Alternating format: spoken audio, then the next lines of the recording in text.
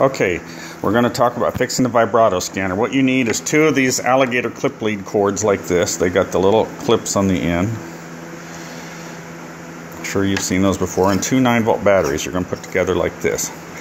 Now I'm trying to hold the camera and do everything at the same time. One end, you come down in the back of your organ. One end of the clip lead you take, you lay the batteries down wherever you can. Whoops, someone left the switch in here, how nice. Okay, then you put this on ground, which could be any of these wires over here. Any of those is a good place to connect that. So one end, it doesn't matter which end. And the other end goes to the other side of the battery right here. And all you have to do, and you can do this with the organ running. In fact, my suggestion is to take a small screwdriver. Let's see if we have one. Here's one, even smaller than this, and be careful, don't break a key.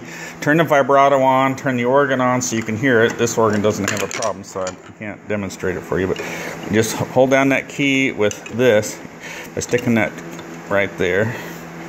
Well, hell, that ain't, for some reason that don't work. That works every time otherwise. Okay, anyway, get it in there and just hold the key down.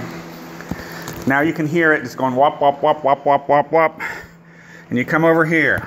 And these connections right here are where the scanner comes out, and then it goes over to these.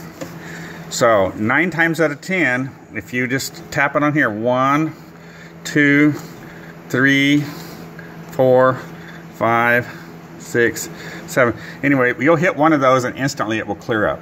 And if that don't do it, go over them again, but you can also run down these right quick, every one of these right here.